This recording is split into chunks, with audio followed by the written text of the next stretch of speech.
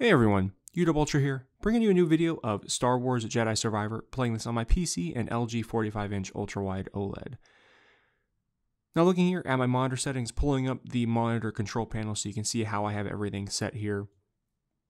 Now, it is worth noting, most of the picture setting controls are controlled via the NVIDIA Control Panel.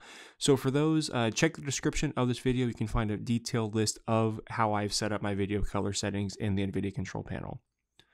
Also of note, but down in the description you can find a few different pieces of information, which include a link tree where you can donate to and support the channel directly, as well as a 5% discount code off coffee and tea orders.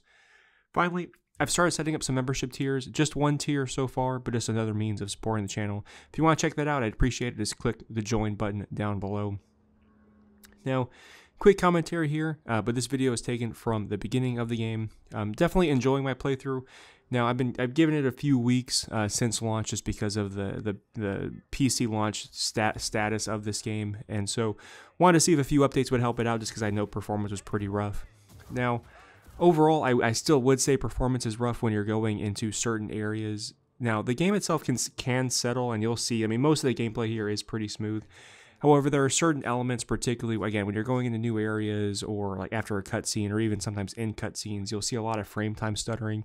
And also, again, just frame rate tanking. I mean, again, the Digital Foundry did a great video kind of detailing the nuances of the performance of this game and what's going on.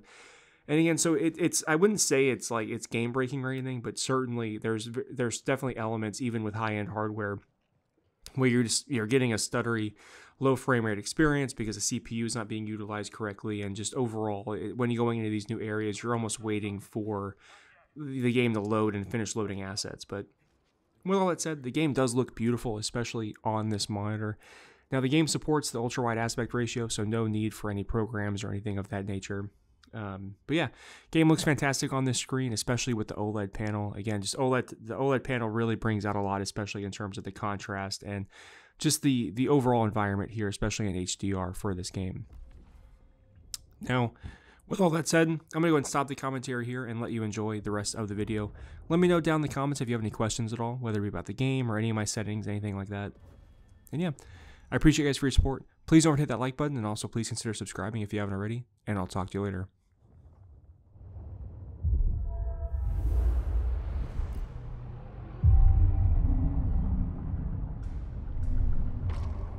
Ready to go.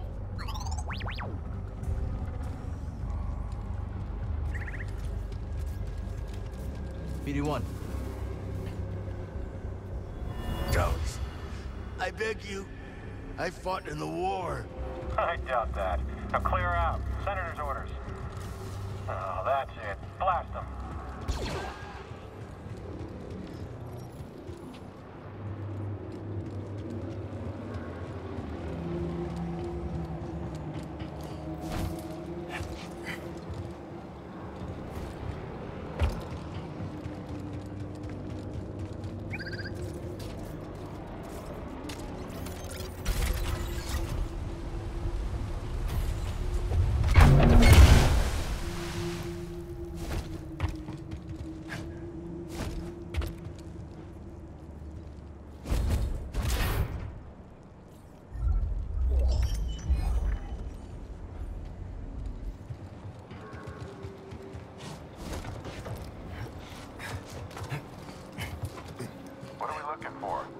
Suspect's male.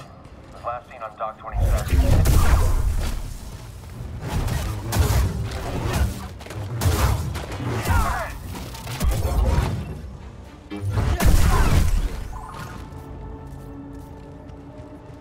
Let's head out.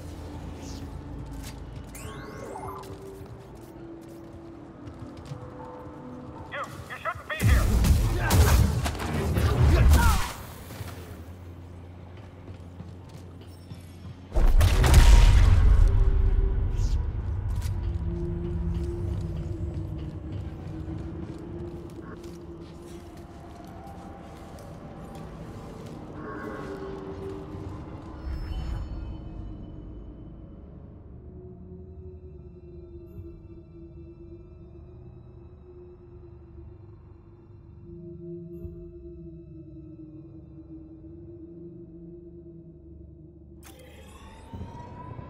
There's the yacht.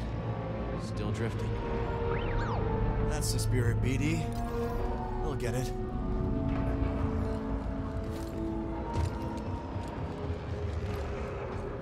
want to get a bite after a shift?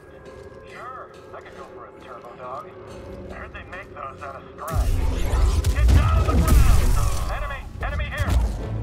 Attacking the enemy! They can't hold forever. Target is mobile.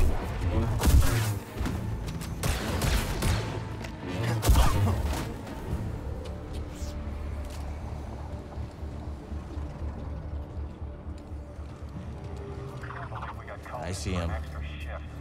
A lot of crime on the streets these days. I thought I was going to see less. Someone sneak in. We can chase them. Don't let up. I'm tripped. Stop him. Keep dodging. I'm not giving up. Get in there.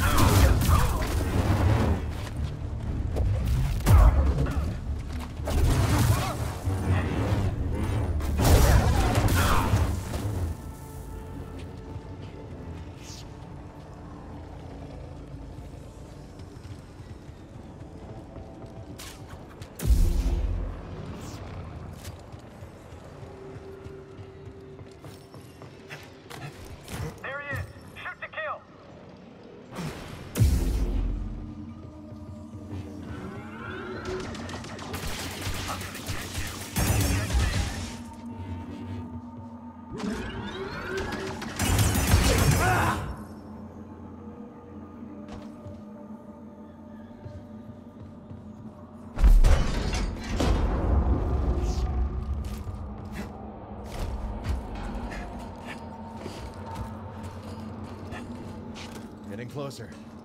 Hanging in there, BD? Don't look down.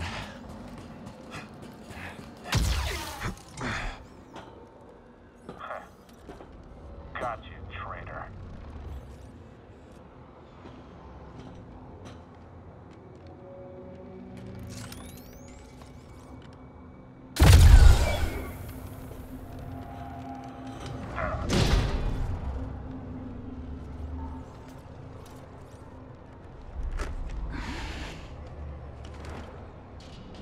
What took you so long?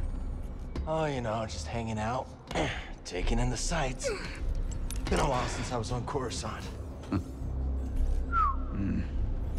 Thanks, bud. Part of the job, Custis.